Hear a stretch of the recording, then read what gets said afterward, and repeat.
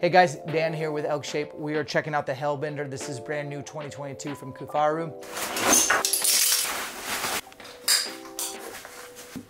This is kind of like the Striker XL on steroids. And so Kifaru got a lot of great feedback from their customers and they listened, which is huge, and they made these adjustments. And I just gotta say, this pack is made in the USA. Let's dig in.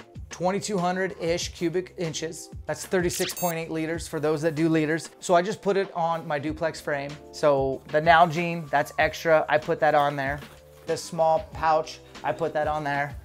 This large pouch, I put that on there. So you can make Kifaru packs into anything you want them to, which is awesome. A couple of hot spots or highlights for me, just on first glance, is that this little stash bag. This is like from the Bane concept. And so I can put my puffy, I can peel layers off, I can peel rain gear, stuff that I want to store quick and I don't have to get into the inside pack.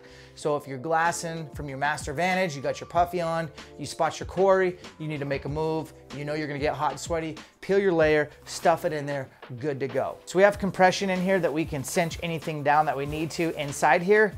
We also can pop those off. And we have these side components here on each side. They're matching with compression. This is where you're gonna put a tripod. For me, sometimes I might need to put a GoPro over the shoulder for filming or something, which is huge. So in the front of the bag here is a zippered pouch. You can get in here. It's got the key hook. You can store any essentials that you need to get to right then and there, again, without having to get into the main compartment. So not sure exactly what that would look like for you, but for me, probably some TP in the morning. Just grab that real quick. Also, a good place for your cell phone or anything that you need to get to quick and easy. And then obviously I have this accessory large pouch bag. In here, I could put whatever I needed. Snacks, and more snacks. Let's get into the main compartment. The zipper is gonna come all the way down here. There's a ton of room in here for you to store whatever you need to.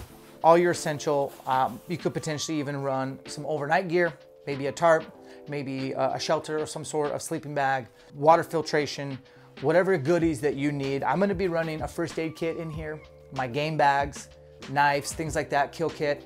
In the bottom, things that I don't need to get to until I need to. But this is gonna be an awesome compartment to hold layers as well. And again, to me, this is the ultimate elk hunting day pack. I'm gonna zip this up. And then this is kind of where you still have the huge win for the Striker. So this folds down and we can put whatever we need in here and bring it back to the frame.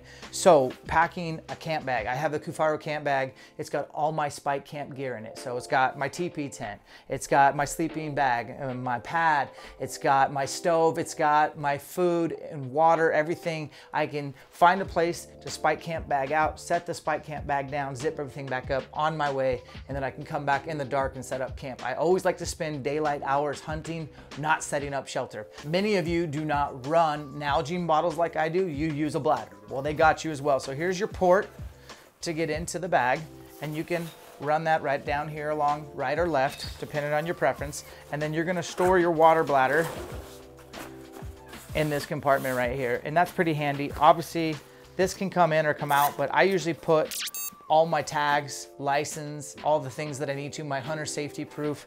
You know, if you need to run into a game warden or if you need to punch your tag because you just killed, this is generally where I keep all my tags and important stuff, including my InReach Mini. Your bag's gonna come with 10 extra K clips. And so what you'll be able to do is set this up however you want. Now, I generally don't like putting my bow on my backpack, but there's definitely times where it's inevitable. Riding a dirt bike on a single track, or riding an e-bike, or if you've killed and you got to hike all your meat out, sometimes your bow's gotta go on your back. And so I always set up straps to where I can go all the way over the top. Every duplex frame has all these attachments to where you can kind of make the pack fit what you need. And I tell you what, I'd like to have this set up for when I actually do kill an elk, because I want to pull the hind quarter off, put it in a game bag, put it right here, slide it over the top, buckle it down, and then I can put my bow on the outside, strap it down, double trekkers. So for safety, especially if you're going uphill, downhill, four-wheel drive. So then the meat is secured closest to my body up against the frame. This is secured. I'm not getting blood all over my stuff, which doesn't bother me, but when you hunt back to back to back multiple states or whatever, it's nice to not have a bloody pack, especially if you're in G-Bear country.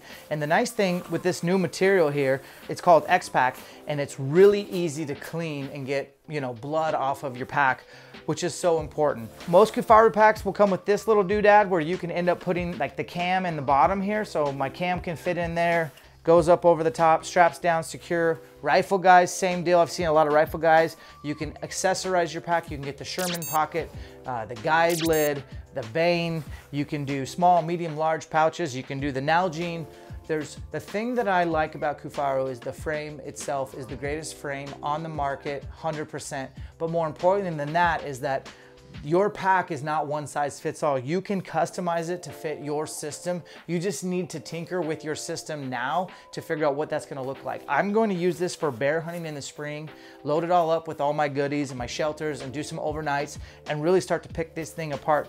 But for ultimate day hunting / spike camp elk hunting, this doubles as a day pack that I can put my camp bag in the middle, and I can really haul out some serious animal back to the truck, which is really important to me. So this is gonna be like the Striker XL on steroids.